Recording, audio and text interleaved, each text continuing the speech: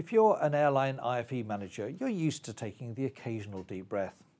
However, if you're the IFE manager at El Al Airlines, you better get used to taking some very deep breaths because you're the man responsible for supervising a whole brave new world. We're talking here about the introduction of Wi-Fi streaming on board both narrow and wide-bodied aircraft.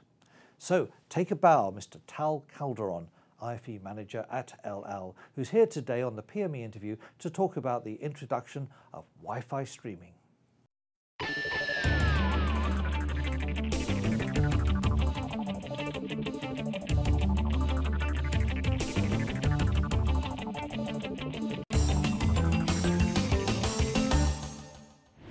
Well, Tal, welcome to the PME interview. Nice to see you. Thank you. Now, the last time we spoke was actually 4 years ago, Yeah. in 2010, at the TV market in Frankfurt. Correct. So lots been happening since then. So away you go, fill us in. What's the big news?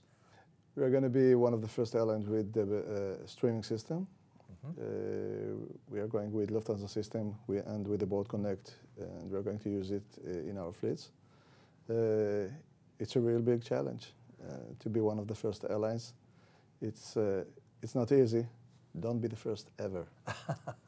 It's not so easy. So let's get into the nitty-gritty. Let's get into the details. First of all, which aircraft will be fitted with the streaming IFE? Yeah, we are starting with 737 and 767, short haul and long haul. First, we will start with 4 aircrafts, and then I believe that we will expand it to 14 aircrafts. And will it eventually be rolled out across the fleet?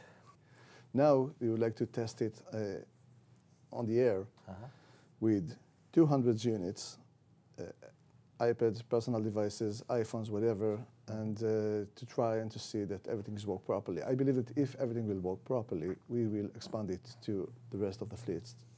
Now, for passengers on El Al flying your 737 and 767 right now, what in-flight entertainment have they got at the moment? At the moment, they have main screens, which is, I think, the system is on the way out.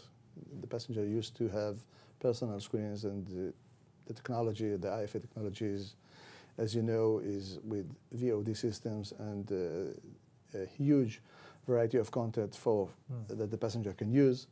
And we are working on it something like 2 years to find the best solution that will fit our budget.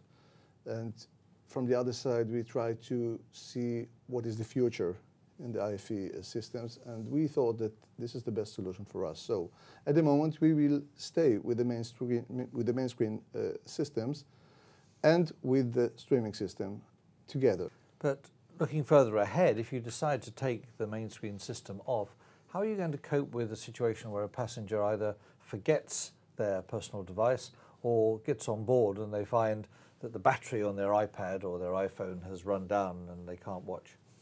Okay, for sure we need to prepare ourselves to all of those situations. First of all, we installed in-seat powers in most of our fleets, so he don't need to worry that he will run out of battery or something like that. We know it's a different culture. We need now to go to a new challenge and to convince our passenger to bring their own devices, to use their own devices, and we hope, as we know the Israelis, that they will be willing to do it because most of them have something, smartphone, iPad, laptop, Android, whatever. We prepare ourselves for all formats. So I believe that we prepare ourselves to give the best service to those guys, and I hope that they will be managed and they will be willing to use their own devices and to accept the new generation. In deciding to go for Wi-Fi streaming, you obviously, or presumably, looked at the other option, which is fitting a seatback system. What for you are the benefits of a Wi-Fi streaming system compared to the conventional seatback embedded system? We took our budget and say, okay, what we can do with this budget? It is not too much. No.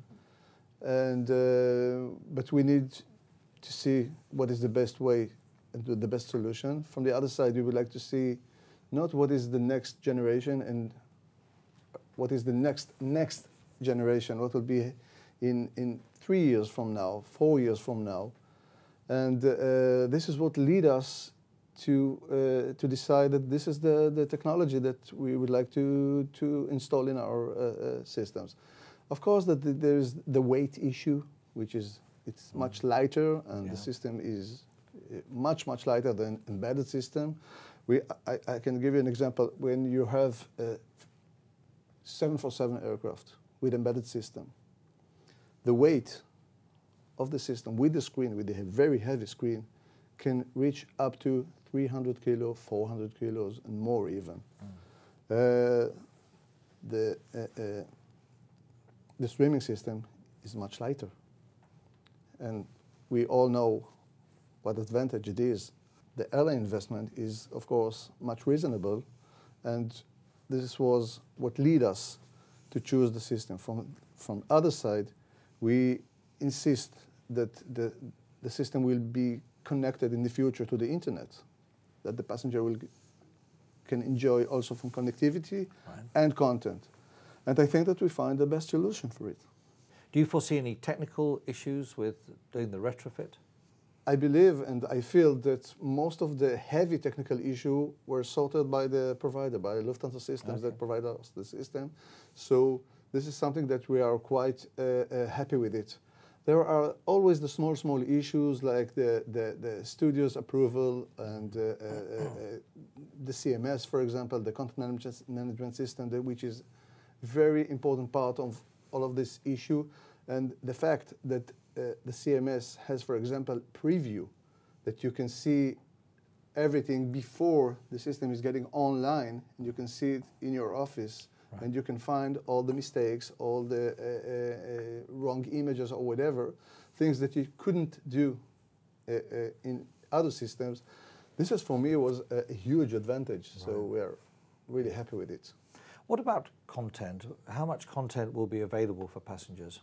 Of course, there are some issues still with the Hollywood studios. I believe that it will be sorted in the future. So, but anyway, our passenger will get a lot of movies, a lot of TV programs, a lot of Israeli TV programs, which are very popular for our passengers, and they really like it. And we have really almost most of the TV channels, the Israeli TV channels are cooperating with us, so we will have also many TV programs, games, music, ebooks, audiobooks, almost everything that you can have in a VOD system. And all delivered by a streaming system? Yes, correct. Now, looking ahead, you're obviously a very innovative airline. You're taking a big leap of faith in installing this. Good luck, by the way. Thank you.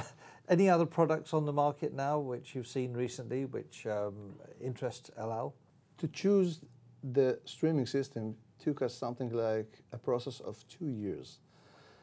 There are many ideas. We are using also the iPads, the Blue Box in our aircrafts. It is a great product. Our passengers really like it. They are using it a lot. We are operating ourselves internally the company, so we don't have any specific problem with it. There are some solutions, but the passenger will always look for the traditional system that he has it on his seats, and he can use it for all the flight. In the future, Tal, just to finish off, when you're ordering a new aircraft, say in the future, which will come presumably with an embedded system, would you ever consider having a streaming system running alongside a conventional embedded system so that people have the choice? They can either watch the seatback screen or their personal device. I believe that this is the future. So I believe and I hope that the Boat Connect and the other streaming system will take their place in the IFE industry, and I believe that this is the next generation. So I hope and I think that in the next aircraft that we will buy, when and if, I believe that we will prefer to use the streaming system. The streaming system? Yes. Really? Wow. You're a brave man. Yes. Yes. Look, we are after a very long process. We have learned the system from all sides. It looks a great idea. It looks a great system. The big question mark is how it will work in the long run, and how the passenger will accept it. Well, Tal, I normally end my PME interviews by saying good luck, but in this case, I really mean it. Good luck. Thank you very much. I Thank- appreciate it. Thanks a lot. Bye-bye.